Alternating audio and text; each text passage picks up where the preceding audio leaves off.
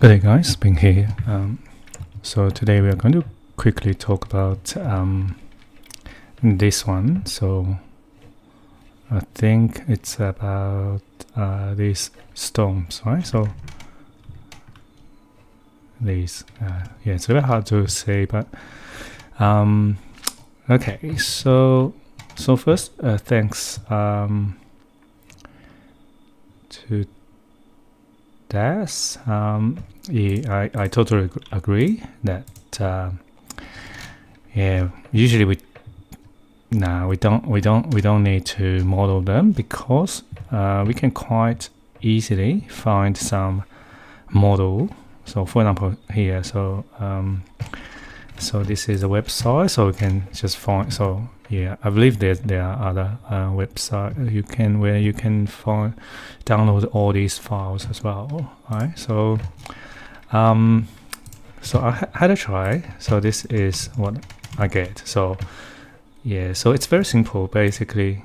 So first you need to, so what you need to do is, so first go to try to create a family. Okay, so here I'm going to use because these are more site category, right? So just create a family first and then go to insert, okay, and here import CAD. So what we need to do is we need to find out, please ignore this, where is my folder, hang on, here, Diablo. Okay, so yeah, so it's here. So first then we need to find out the CAD, the type of families that Revit support.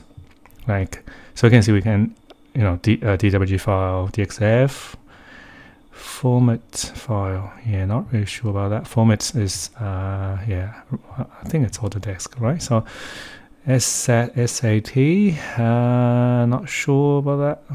Object, so this is quite common one. So Rhino file, 3DM, SketchUp, SKP, STL. What's STL for? Yeah, can't remember. Anyway, so I think the most common ones DWG, of course, and SAT. I think it's quite common. Object OBJ is a very common one. Okay, so now we just have a look here. So see what file type we can use, and then you can just go to some website. So for this one, so I'll just click on this link, and then so you can see there are all these type file. See OBJ, so there's OBJ, FBX, 3D Max. Yeah, so it looks like OBJ is the most common one, so which we can use. Okay, we can use.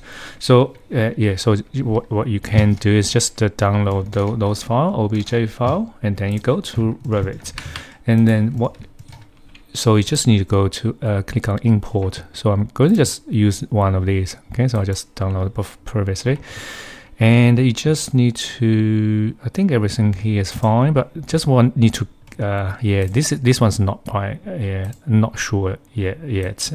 Just need to let's just have a try. So for example, I just put in a meter, for example, and load this file. Okay, so you can just have a look. Oh, this one. So I'm not sure. I'll just try to. So this whole, yeah, it's 1.8 meter, about 1.9. That looks fine, but looks currently, because we are in floor plan, so it looks like it's not. Yeah, so it's. Yeah, it's probably, yeah, we need to rotate this one.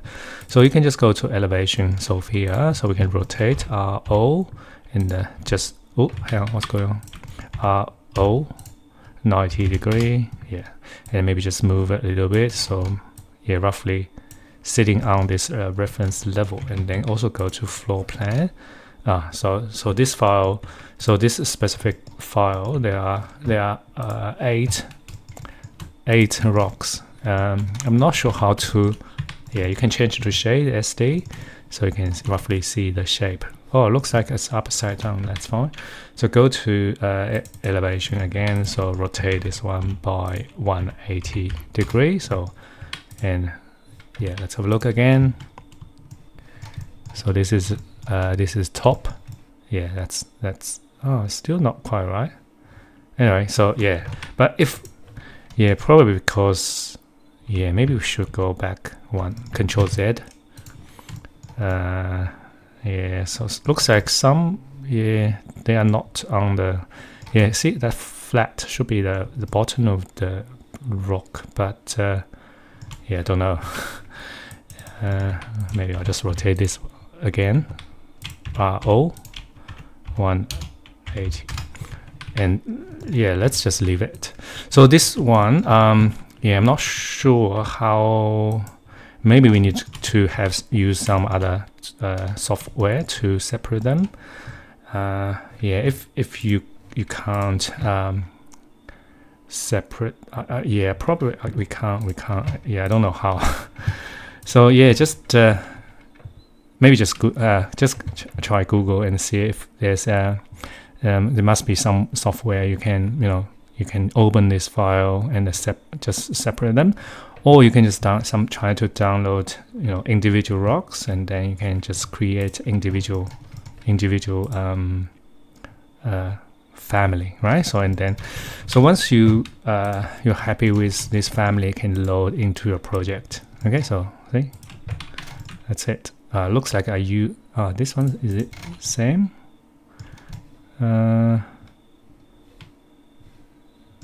Oh, is it this one? Yeah. Yeah, so you can, when you import CAD, so for example, I'll pick that one, okay, and you can change. So if you find the size too big or too small, you can always change. I couldn't find a way, so usually when we import a CAD drawing, like if it's a DWG or some other, like a DX, yeah, other 3D CAD file, so there's an option to change the scale. Oh, this one's very small. Okay, so I'll just move it. Yeah, so usually if it's a CAD drawing DWG file, so you can just go edit type, right? So you can select edit type, and then there's a unit you can change. You can change to millimeter or inch, and then you can type in a number for the scale. But I noticed that for this one, so once you import, there's no option, and there's no option to change the scale. See, nothing here, and also we can't scale it. See, it's grayed out. So which means, yeah, you have to just yeah, if the size is wrong, you just have to do it again. So just pick a more reasonable unit. So if inch. So previously I use inch, yeah. So maybe we need to use meter. So no, that's too big. So maybe feet. Yeah, this one. Okay, maybe try feet. Oh yeah, here. So yeah, so this is how you can scale it. Not really scale it, but choose the proper, the correct unit when you import. So again, so this one looks like it's vertical. So we need to go to elevation. Oh, yeah, which one? Left. Yeah. So rotate it. 90 degree. And then just move onto the rough line with the. Let's just delete this little rocks. So go back to 3D view. Yeah, so that's all. So once, yeah, of course, when you do this one, you probably want to create individual. So you just download individual rock family, and yeah, create individual one, and then you can load into a project. Okay, so it's quite straightforward, right? But just be mindful, because all these geometry, some of these families are quite heavy, so you can tell from the file size. So some of them, when you download, it's like 300 MB a rock, So which is very big. Usually a project, a complex project is only, you know, maybe just, you know, I mean, residential project is only like 200 or 300 megabytes. That you probably don't want to, you know, place, you know, hundreds of these rocks into a project and then make it, you know, more than 1 gigabyte. So okay, so this is pretty much it. So let's recap. So first, create a new family. Okay, so just choose a proper category. So usually for this I would just use a site because it's more site related, or you can, if you're not sure, just generic model will be fine. So in case you wanted to cut, you know, sometimes you have to use a generic model, or yeah, so to make it cuttable, right? So if you wanted to create a section and see, you know, cut this rock, you might need to, I'm not 100% sure, but usually I will always try generic model. And then once we, in the model, we just go to insert, link CAD, and so you can just link whatever model you have, you can download. So it's either OBJ file, or, you know, a Rhino file or SketchUp file. Okay, so just download, just link that. I don't have anything there. Oh, maybe I have another one here. Load. So just try your luck. Pick a category. Oh, sorry. Pick a unit, and then you can just roughly tell the size. So usually looks like dimension, but we can't really dimension this one. So you can always, you know, draw a line, for example, roughly, that's 700, about right. And then we just need to go to make sure so this is elevation, right? So you probably don't want this rock to standing like this, so maybe just rotate it by 90 degree on the let's have a look in 3D view. You can turn on the shade or type SD to roughly see the geometry of this rock. I think that's quite good. And go to maybe left, so maybe you want to rotate, sorry, my mouse is not working properly. It's always double click when I click only once. So yeah, it's almost, I think it's end of life almost. So this is a rock, so it's quite nice rock. Perfect. Okay, so now I'm quite happy with this, and just roughly just move it to the center. So all good. And then we can just save. You can just save as a file in your library, and then you can load this one into the project. Right, so do I have a project there? This one, it's not a project, it's a family, sorry. But it's the same, right? So you can let's just create a project.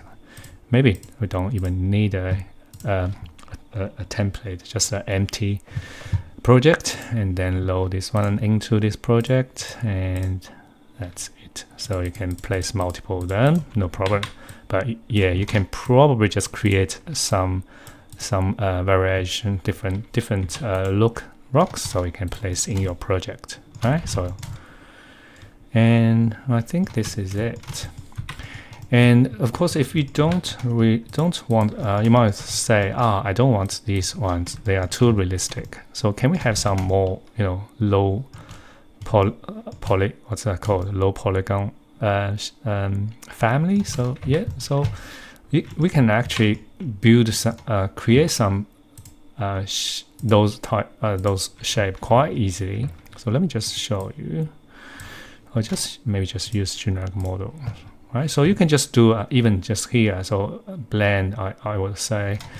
So just do some shape. So for example, I'll just create a random shape. So I'll just do first I'll do a base. Okay, so this is the base of the a rock I'm going to create, and then click on top. So then this is roughly, you know, middle point. Okay, so I'll just do a slightly different shape. Okay, so and then finish it. Now let's go to 3D view, and then Okay, so this is my half of my rock, right? Okay, I'm happy with this.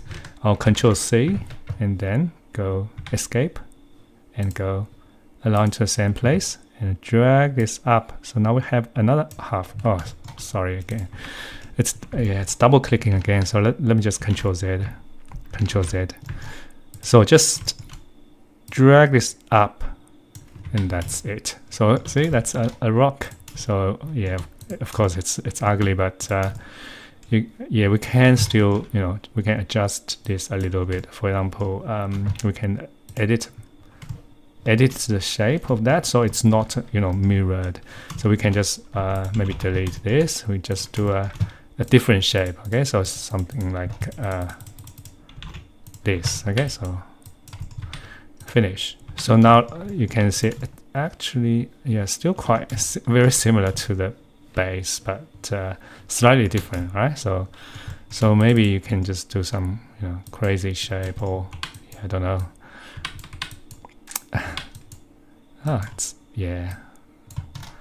It's not working properly.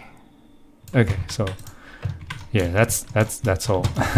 So yeah, so it's very ugly, but I think for early stage, probably, yeah, you can create some of this type of, family, so you can later on you can place them in your project. Okay, so yeah, so I guess probably spend a little bit time and find some, free noise. Not doesn't need to be very complicated. It's more like a schematic, more like or even these are okay, and yeah, something like these will be fine. So like with different shape. So these are perfect. So for our project, right? So just to show the idea, right? So where am I? Sorry. Yeah. So yeah, something like that. So that's all for today. And just yeah, I need to go back because I need to give credit to. I think I download here. I download this one, I believe. So that's from class. Okay. And I also down the other ones. I think it's hang on, this one. Quite similar. This one. Yeah, the 3D Factory Y. Okay, so yep, yeah, good stuff. Okay, so that's all for today. If you have any questions, please let me know. I'll see you next time. Thanks. Bye.